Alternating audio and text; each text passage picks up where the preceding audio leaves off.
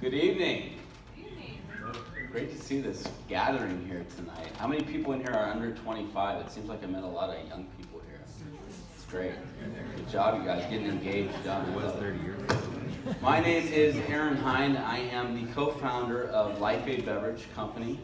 In 2011, two local entrepreneurs, really driven by two things, equal parts passion and ignorance, decided we were going to take on the big beverage conglomerates that, let's face it, had gotten a free pass for way too long selling sugar water to our kids. And we started LIFEAID Beverage. We put in $30,000 a piece and decided to go for it. And that night, that aha moment when we thought, okay, we're going to come up with clean nutritional products for active lifestyles. We're going to get all the kids off all this garbage energy drinks and quote-unquote sports drinks. We started registering domain names. We registered 70 domain names in one evening in January of 2011. We got GolfRaid. Obviously, these are some of our domains. We got GolfRaid.com for $12. Heck, we even got Bonerade.com for $12. So whoever said all the good .coms were taken was totally inaccurate. You know, after we had all those domains, the next step is like, okay, we got to actually put this drink together. So, you know, we had to gather all the components to the drink, one of which is the can. You can see our beautiful, sleek cans back there at our table. That's a very particular can. So when we went to source that can, we ran across a company called Rexam. Rexam's a huge, huge can manufacturer. And just to give you a little background, my particular industry has a 95% failure rate within year one. Within year 5, it has a 99% failure rate. Thank God we're in year 6. But we called the local rep. His name's Mike. Mike, how's it going? Yeah, we want to start a beverage company. Mike already dealing with a bunch of broke kids, right? And he's like, okay, what's your experience? Oh, we have none. You know, what's your bankroll look like? Oh, I'm very light. And he said, well, the minimum on these cans is 202,000 cans for one run. And that was more money than we had in our bank account. And so he's trying to brush us off pretty quick, and we say, well, Mike, we heard there's something called silver bullets. Now, silver bullets are these blank cans, or a can that doesn't have any printing on them. And he said, yeah, those do exist, but they're really not available. You know, silver bullets, everything's made to order. So this is kind of a specialty thing, you know, kind of saying, get out of here, you kids, you don't know what you're talking about. And so we hung up the phone. And we had a decision to make. We were like, okay, we either fold up shop right now or we get creative. So of course we decided to get creative. And we got a nice thank you card, beautiful handwritten note, my best handwriting. Mike, thank you so much for taking our call today. We really appreciate all your time and effort. And we put a $100 Ruth's Chris gift certificate in there and sent it off. We were sitting, we both had our day jobs at the time. A few days go by, a week goes by. About at day 8, we get a phone call from Mike that, lo and behold, a pallet of silver bullets were available. And that was the beginning of LIFEAID. And that was also our first most valuable lesson in business, the power of reciprocity. Okay? But if you fast forward 6 years, we're now 54 team members strong right here in Santa Cruz. We made the Inc. 500 last year. We'll make the Inc. 100 this year. We're sold in 20 countries. We've just rolled out in Whole Foods and Sprouts nationwide. And we've been fortunate enough to get a lot of traction. And I think, you know, there's been a lot of things that we've learned along the way. And I want to share a couple of those with you this evening. The first one that is very true to our core, I think it really permeates everything that we do at LIFEAID, is always play the long game. Probably the best example of this is after we purchased our one pallet of silver bullets, we said, oh crap, now we got to put something in them.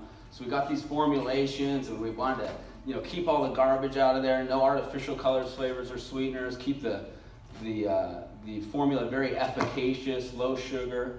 And so we went down and we contracted a beverage scientist down in Southern California. We showed up at the lab, put on the white coat, the hairnet, the whole deal. Showed up, handed her the piece of paper and said, this is what we want to make. She looked at it and said, that's not going to happen. You're going to have to double the sugar and half the supplements or else it's not going to taste right. We said, okay, well, that's not an option. We'll go find somewhere else. And we literally started to walk towards the door. And she said, wait, let's see if we can make this work.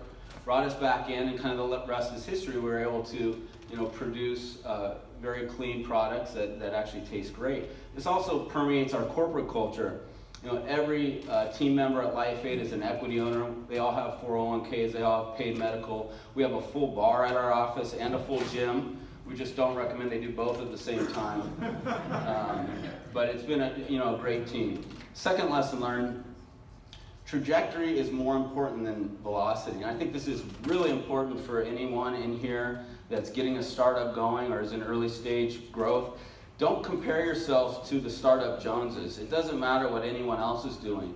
Stick to your core principles. Our core principle at LIFEAID is always put the customer first and create more value than what we're charging.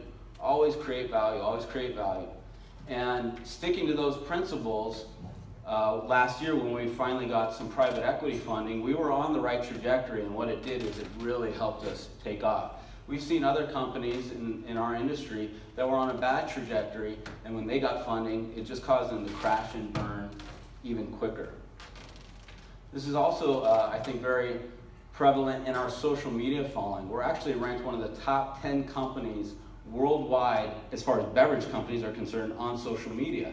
And when you think about all the big players like Coke, Pepsi, and Red Bull, and Monster, and all of this, being in that top 10 is pretty darn impressive. And the reason that we're in the top 10 is we always put out value-added content first. So we're putting out content on our social media channels that is relevant to our audience. Where most businesses totally screw this up is every picture they post on Instagram is pitch, pitch, pitch, pitch, pitch, and it's not value-added content for what your audience wants to see. So anyone that's getting social media going, make sure you're putting yourself in your consumer's position and putting value-added content first.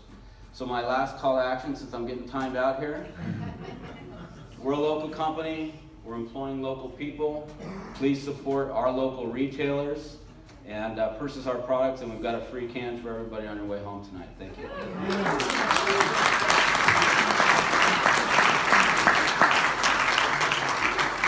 Any questions? Oh, well, I have a question.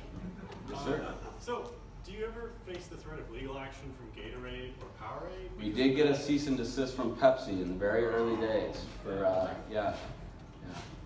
which we've, and it's funny because these big conglomerates like a Coke and a Pepsi, even though we were in the right, we had the registered trademark for a product called Gamerade. They sent us a cease and desist, and our attorney said, well, we can fight this and win, but it's going to cost us $200,000. Well, when you only have $30,000 in the bank account, it's hard to spend $200,000 to fight a thing like that. But yeah, it's always an issue. Anyone else? Yes, sir. What companies in the food world do you really admire? Like, who's your hero? A local guy, Peter Meehan, Newman's Own Organics. One of my favorite. Great guy, and I think the product line is a reflection of his leadership. Anyone else? So when you bought those silver bullets, that's what Yeah, they're called? Yeah. Did you like print your own the print on the can yourself, or what did you do? Yeah, so you can get a shrink sleeve printed, which is basically a plastic sleeve that goes over the top. Our cost of goods on that very first run was like $3.50 a can, and we were selling them wholesale for $2 a can. So. But it was still cheaper than buying 202,000 and not having proof of concept, so we wanted to test them. Jason. Aaron, tell us about the growth of the team locally and regionally in relation to the retail rollout. Yeah, I mean, we're growing rapidly. We hired 8 new people in the last week. We're all about supporting local people and paying living wages and adding to our team. A lot of our growth now is all over the country on the sales side of things, but our core team here in Santa Cruz is probably, what, Andy, 25 now, 26, something like that. Plus we have our wonderful brand reps and LIFEAID Brigade that are all over the country, and we probably, how many do we have here, Claudia? 5 or something? 5 or 6 workers? Yeah. What's in it? Good question. So each of the products, so what's not in it is probably just as important as what is in it. So none of our products contain any artificial colors, flavors, or sweeteners, so no aspartame, no sucralose. There's no sodium in any of our drinks. A lot of these things are just salt water. Very low sugar, sweetened with raw organic agave and stevia, 45 calories per can. What is in each one is they each have a very targeted supplement blend.